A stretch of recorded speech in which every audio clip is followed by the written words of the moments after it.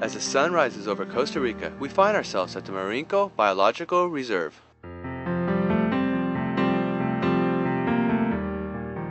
Bordering Corcovado National Park, Merenco is an outstanding example of sustainable tourism. As we begin our hike, we come across some leafcutter ants, and Julio explains some of the interesting facts of these incredible insects.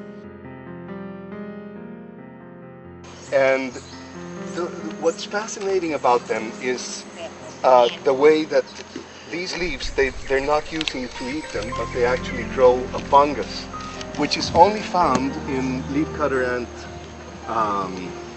nests. They all behave as one single living organism.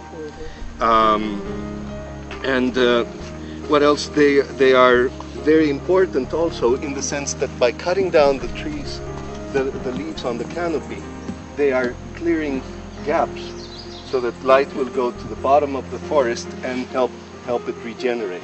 In the world, if we would place ants on one side and humans on the other, ants would weigh as much as humanity. Ants grow everywhere in the world, from deserts to the Arctic Circle, in cities. Everywhere we go, we will find ants. Cities, everywhere. There's not a day in your life that you don't have some kind of encounter with ants.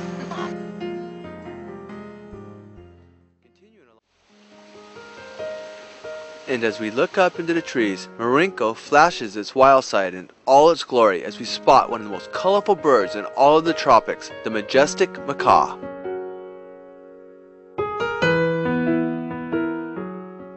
Even if you're not a birder, one can't help but admire these beautiful creatures.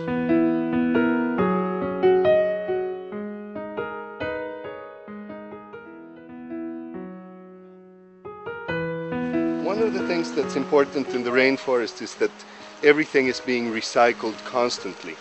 And so when a tree falls, for example right here, you will notice that the tree falls and it knocks down a lot of other trees, opening a light gap in the forest, which allows for the regeneration of the forest. There's no separation in the forest between life and death.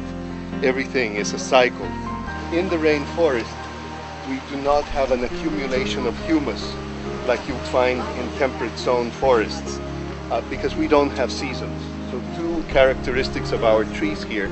Number one, roots are going to be horizontal, and number two, these trees, when you cut them, you will not see the rings as you see them in temperate zones.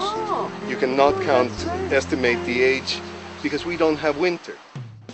The only access to this area is by boat, and as you look around you can really see that this area has retained its wild atmosphere. As we continue meandering along the trail, we once again look up in the canopy where we spot a white-faced capuchin monkey.